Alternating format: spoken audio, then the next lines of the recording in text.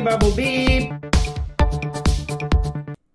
Hello, beautiful beings, and welcome back to another space weather update with myself, Alexis of Ascension Diaries. It is April 18th, 2021 at around 3:15 p.m. Pacific Standard Time. And oh my gosh, there's so much space weather to tell you. I'm not going to fit it into this 3-minute segment, so please come tonight to my live stream to see more if you're interested. But we are currently in a waxing crescent moon in the sign of Cancer. But really what I want to show you is the CME that popped off on the 17th right there. Very huge. This is a planet, by the way. And another one that just happened today on the 18th, like literally brand new data.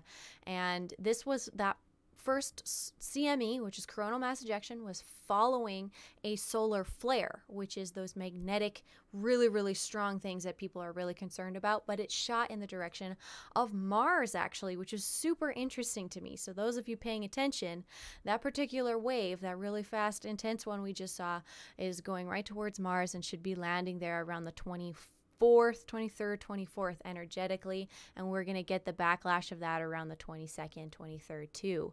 This new wave, I'm not actually sure. It's not showing up here, so we'll have to keep looking. The sun is still pretty active, and we did also have a geomagnetic storm on the 17th, which means the solar wind was really high that day, and our magnetic field was compressing on itself, which causes the aurora to get really bright. So the last couple days, it's been pretty active here on Earth, if you've been paying attention. Here's a little evidence of that solar flare. Is hit around to like maybe a C class, but it didn't directly hit us, so we don't even know the full readings, I guess. And yeah, here's the Schumann resonance, which is currently blasting right now in the slow frequencies of 0 to 40 hertz, which our brain waves do fall within, and the Schumann resonance frequency, which is studied by many of us, it lives within. So the amplitude of the Schumann resonance, the actual frequency it specifically hit in this moment, the height, was an 8.4 instead of 7.83, which is cool. And then it hit an amplitude of 65, which is pretty high, and the Q factor also went up to a 17 during this just most recent blast here at around 3 o'clock in the afternoon. So very interesting. Italy is very quiet still.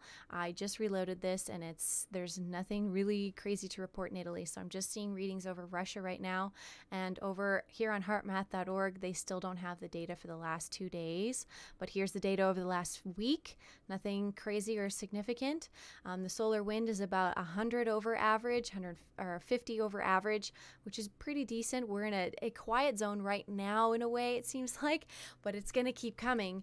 And so basically pay attention. This week it's going to be big, and I'm seeing also earthquakes over Russia and China, and we're going to talk all about this stuff tonight. Like I said, please go to my link tree if you need any of these sources. I've got them all in here. You just got to find them. And yeah, I'm so grateful to be here again another week, and I'm wishing you all the very best and good luck with all of these CMEs and everything. We got this. We're in it together, and I'll see you next week, and we'll review how we did. Ta-ta till then.